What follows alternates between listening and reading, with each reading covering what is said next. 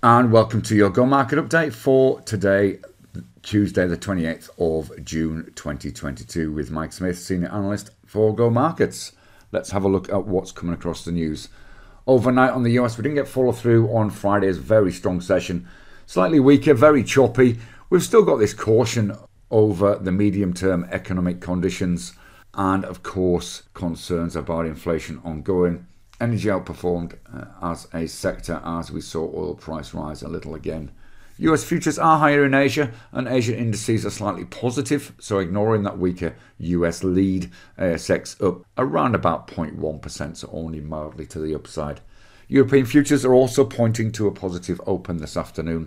In the Forex world, the US dollar index was pretty neutral yesterday, still testing support, and oil is trading higher as we've already indicated, and has moved back towards 115 as a key level. Copper's paused following its significant move down last week. Looks as though it might be just brewing for a little bit of a bounce, but it's too early to call at this stage. And the VIX is still trading below 30, suggesting that caution is simply caution, not an increase in market fear. Bitcoin is really not performing at all still. It's still holding that 20k support. It's trading in a very tight range between 20 and 21, slightly to the downside in Asia today. On the economic data front, we've got US housing data and we've got consumer confidence numbers coming out of both the US and Germany.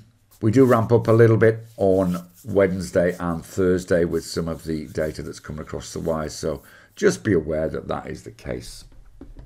Let's just have a look at a couple of charts that have grabbed our interest today. We're going to start with GNC, Grain Corp Limited on the ASX. You can see we've got what resembles a double bottom type of formation there with a key level at around about 952.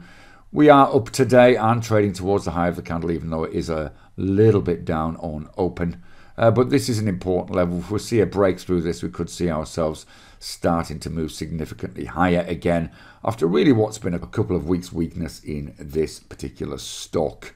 In FX, the Aussie yen has caught our eye as well. We've got a key level here on the daily chart at 93.76. There isn't another key level until around about this 95-cent level. Let's just have a look at a 30-minute chart, more detail on this. And you can see we had a fairly big drop yesterday morning early on, and then we recovered throughout the day.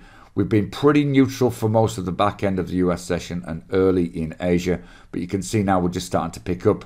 We're just going to shift this level here up to that high at 93.91. Let's call it 94, and we'll wait for a break through that. And if it does, then we have plenty of upside.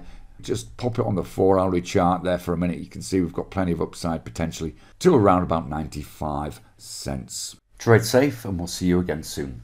Bye-bye for now.